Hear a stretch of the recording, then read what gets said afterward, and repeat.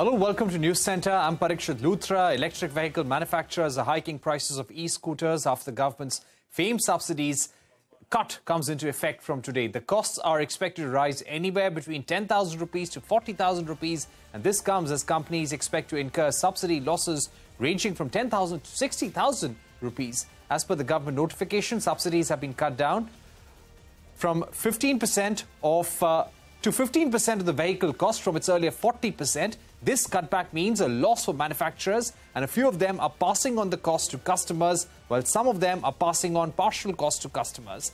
The companies that have announced price hikes include Bajaj Auto, Ather Energy and Greaves Cotton.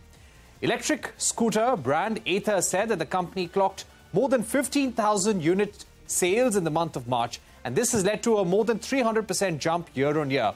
To take this forward, I'm joined by Ravneet Phokela, Chief Business Officer at Ather Energy. Ravneet, thank you very much for joining us. Revised prices from Ather Energy as well. Give us a sense of the quantum of hike that you had to resort to and what has been the subsidy loss per scooter. Right. Thanks for having me here, Parikshit. The subsidy loss that we have per unit is about 32,000 rupees. Now, the easiest scenario would have been to pass the entire thing on to customers, not a prudent thing to do.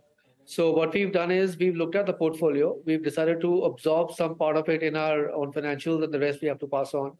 And instead of taking a blanket number across all products, we've looked at each product individually, looked at our profitability per product and seeing how much we can absorb.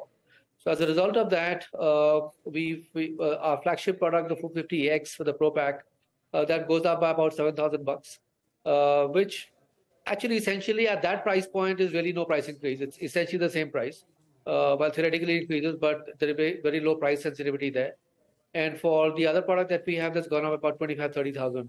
So different price points, different levels of absorption of hit, but overall not a big change from where we were. Okay, so you're saying that a total loss of subsidy would be around 32,000 rupees at this juncture. Yes, per unit. Like I said, we didn't pass on the entire thing to customers. Some we've absorbed and some we've added to the price of the vehicle.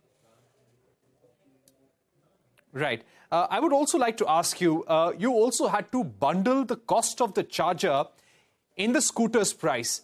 What has been the loss on account of that, Ravneet? And it's just not just Ather. There are at least 4 to 5 electric two-wheeler manufacturers who have had to do that.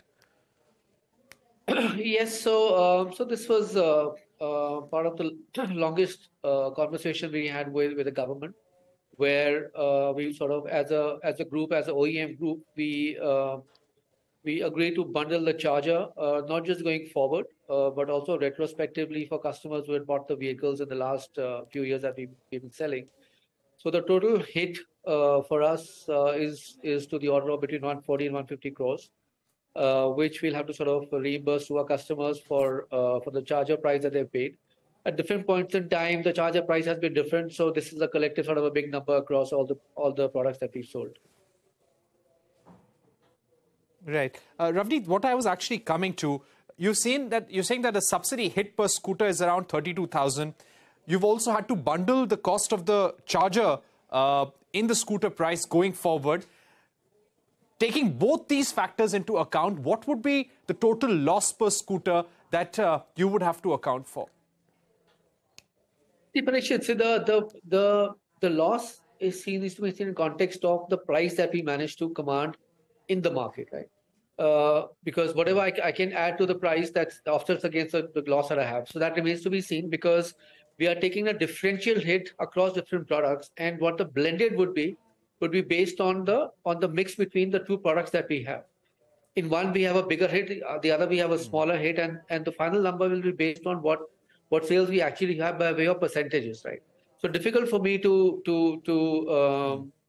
comment on that. On the charger side, it's less about bundling the cost of the charger. It's more about the opportunity cost of not being able to price it and get revenue from there, which is a bigger hit. But will give us 4 to 6 weeks for us to understand how the market sort of pans out now, to truly understand the hit. Theoretically, we know the numbers, but the market may tell us different things.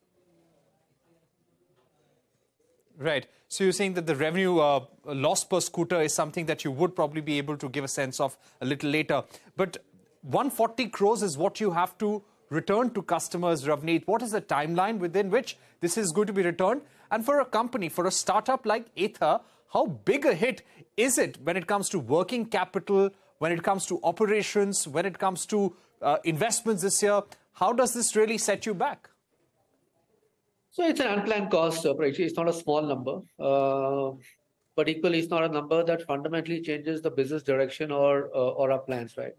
So it does not impact our growth plans. It does not impact our product plans. Doesn't impact any scale up that we plan for. So there are unplanned hits that you get. This time it was a charger cost, bundling could have been something else. Who knows? So you absorb it and you sort of work your short-term financials around that, working capital and a bunch of other things. So the important thing for us is that while we sort of manage the short term, and absorb this hit, it has not impacted our fundamental plans at any level, right? So if I take not a 6-month view, but if I take a, let's say, 12 to 18-month view, we probably end up in the same place 18 months from now as we would have otherwise, right? So no long-term impact, short-term rate of cost. Now, in terms of timeline, timeline essentially is a function of how quickly we are able to operationally sort of return the money, because we're talking about over 1 lakh customers and contracting them, getting the bank details, and then the process of refunds, etc. So that takes whatever time it takes. So we've started the process. My hunch is that it'll take about 6 months or so, but we'll be able to sort of at least cover a majority of our customers. But really the limitation is the operational challenge of getting it done more than anything else. Right. Of course, it's a logistical challenge. You have to contact so many customers, make sure they are paid back. Also, now, on account of the subsidy cut and also the revenue loss because of the charger issue, the bundling of the charger, Ravneet, what impact do you think will this have on your production? What impact do you think will it have on demand in the market? Because you've had to raise prices to some extent, and how will that impact demand over the next few months? So I think because the prices have gone up across the board, because it's an industry phenomenon, it's not a brand phenomenon. It's slightly easier for the market to accept and absorb changes like this when it cuts across multiple OEMs, right? So there's going to be certainly a short-term hit, maybe a couple of months or so till, and not because suddenly the products become so expensive that they're out of range now. It's more a market sentiment. Prices go up. People take time to absorb it, recalibrate their minds what the price value equation of a product is, etc.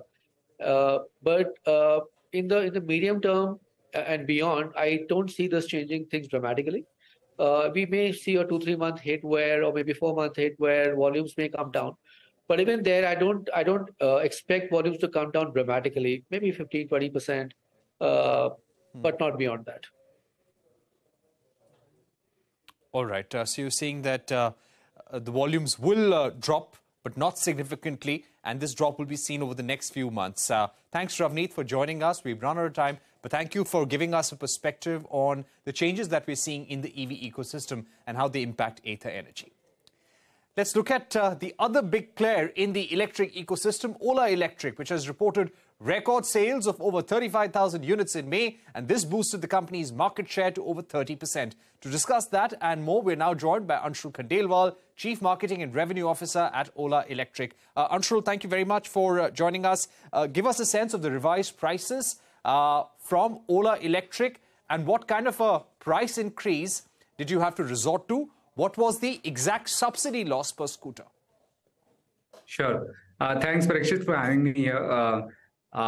Very excited about what's in store for the industry. And before I answer a question, I think one thing which I really wanted to talk about is what we are seeing in the last couple of months, despite all the ups and downs through FAME subsidies and regulations, etc., is that the end usage in scooters is really happening. And I was just looking at some data. There are cities like Bangalore, Surat, Ahmedabad, Rajkot, Nagpur, Kolhapur, Belgaum, where the EV penetration of scooters is 50%. And I myself was surprised when I looked at that. 1 out of every 2 scooters sold is right now EV, which is counter to what people typically think of as, which is the overall penetration is 5-7%. But when you look at scooters and you look at specific cities which matter, the penetration has gone up to 50%. So end usage is really happening, and that's the first thing which we and I personally am very, very excited about. Second, our dominance and continued increased dominance in the segment. And you've seen the numbers for the last 3 quarters, from 27,000 in March to 30,000 in April to 35,000 in May now, with more than 30% market share and 300,000 plus scooters on the road. We are very excited about our growth trajectory. Number 2, as far as subsidies are concerned, I think it's a part of a longer game. In short term, none of these hiccups matter. We feel there are bumps. Of course, there has been a subsidy loss, including our products, anywhere between 25 to 35,000 for us, for both the products. But I think our cost structures, due to our vertically integrated supply chain, our manufacturing excellence, the components which we manufacture in-house, which is more than 60% of the value of our scooters. For example, we have started making our motor in-house, and we're very excited about that. I think all of this has really put us in a spot where we don't really need to bother about these hiccups, and we're very confident that our cost structures are so solid that these hiccups will not matter. As far as price increases are concerned, we had to increase the price of our 2 scooters as of now by 15,000 rupees, from 115 to 130 for S1, and from 125 to 140 for S1 Pro. Even with these price increases, they are the most affordable and the most value scooters in the market right now as compared to competition. And we are fairly confident that the price increases is not something which consumer is too bothered about. And in a matter of a week or 2, we should be back on the trajectory. And we're pretty much back to our launch price, coincidentally, for S1 Pro after 1.5 years, which is 139,999. All right, Anshul, so you're telling us about a 15,000 rupee price hike, which has taken place on an average across your model range. But let me ask you the same question. We're trying to get a sense from other OEMs. The charger issue. Ola and other companies, they were TVS Motor Company, Hero MotoCorp, Ather. They were asked to bundle the cost of the charger in the overall cost of the vehicle rather than charging for it and accounting for it separately. On account of doing this, what kind of a loss have you had to take per scooter? What kind of a revenue loss have you had to take? So not at a per scooter level, but like we said, it's roughly around 120 to 130 crores is what is the amount of money we would be refunding to the customers over a period of time. And this is a very short-term hiccup, and we work with the government and of course ensure that it is in the best interest of the consumers. We've already started the process of charger refund. It will take its due course of time to finish all the consumers and reaching out to them. And yeah, we're really doing whatever is required to reach out to them to refund this money. And we see it as a very small blip in what is otherwise a very large mission for us. So not really very perturbed about it. Okay, so you're not very perturbed about it, but give us a sense of how this is going to impact your working capital. 130 crores is what you have to return to customers. By when would you be able to do that? And does this in a way curtail your product rollout plans for this year or curtail manufacturing in any way? No, I don't think if we were to be affected by this amount, we would not have been the leaders in the industry. And I think more than that's I'm just sort of taking it a light tone. But the whole idea is that, we are actually, in fact, expanding our manufacturing capacity from 0.5 million to 2 million right now. We are in the process of, in the anticipation of the new products that we are launching. And I just wanted to talk about that also a little bit. Finally, S1 Air is launching in July at a introductory price of 109,999 with a top speed of 90 kilometers per hour and a range of 125.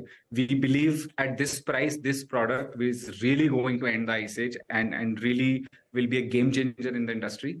We were a little late to launch this, but we are working through our engineering to make sure that the product is absolutely solid.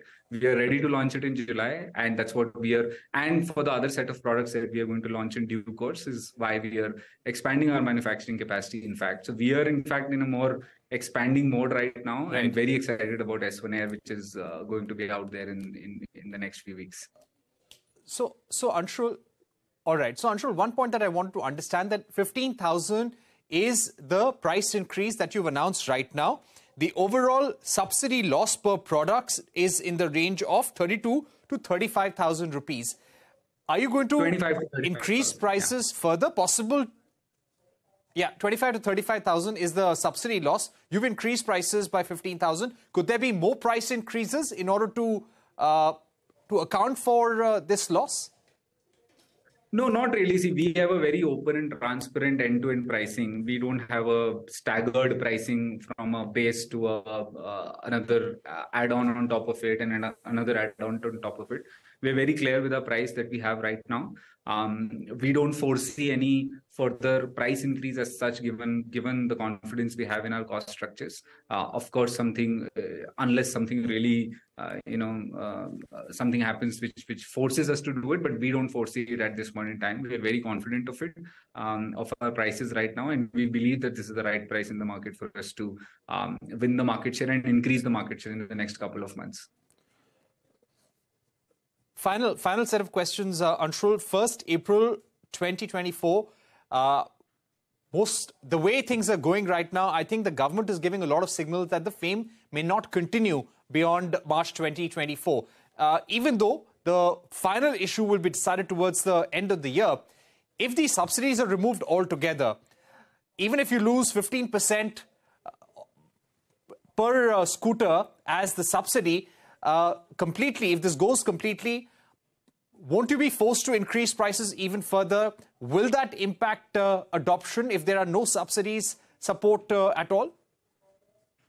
I'm so glad that you asked this question. In fact, we started talking about, living in a post-FAME world and preparing ourselves for it from a technology, engineering, innovation, manufacturing point of view 1.5 years back. So we are in fact extremely ready for it. We in fact believe that we cannot, continue to rely on government with FAME 3 for subsidies. I think the industry, like everyone else, is also saying has to grow on its own feet. And we believe with people who have already innovated, who are building their engineering solutions and core technologies in-house, are the ones who are going to be able to build the cost structures to survive this. And we are in fact excited about it because we really have been working very hard on it, and you'll see once that happens as to what kind of efficiencies and cost structures we have built, which will allow us to price the product in a very, very affordable manner. In fact, we would want the prices to probably be more affordable in the future. That's our goal. Our goal is not to increase the price. Our goal is very simple. Our goal is to increase the penetration and end the ice age. For that, whatever is required, if it means reduction of cost by working hard on engineering and manufacturing, we will do that. And that's our goal. And yeah, broadly that. All right, Anshul, thank you. We've run out of time, but thanks for joining us, giving us a sense of how this impacts the industry. But of course, within the industry, there is a concern that this will impact revenues, this will impact bottom lines, and the path to profitability does get longer as well. And let's not forget, less working capital available for day-to-day operations as well. But of course, there are some companies who are bullish on the ecosystem. Let's see how things pan out for EVs in the months to come. We're going to take a short break, but don't go anywhere. More news and updates on the other side.